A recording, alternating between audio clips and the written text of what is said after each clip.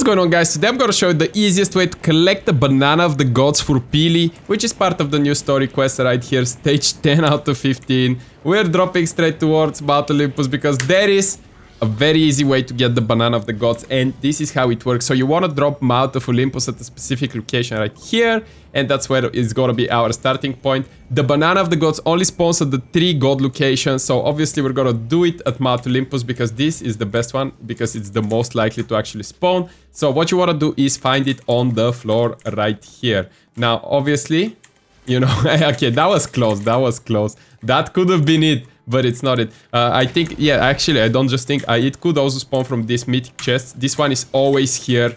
Dude, let's go. Dude, come on, guys.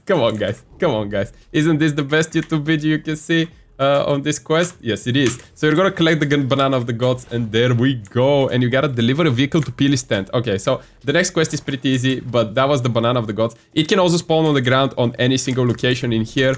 I suggest the chest, dude. The chest, it always provides. This chest is amazing, and literally I found the banana like 3 times in a row on this chest, so yeah, it's very, very good. Anyways, guys, if you enjoyed this video, like and subscribe. Make sure to look around or just redrop at the same location until you get the banana.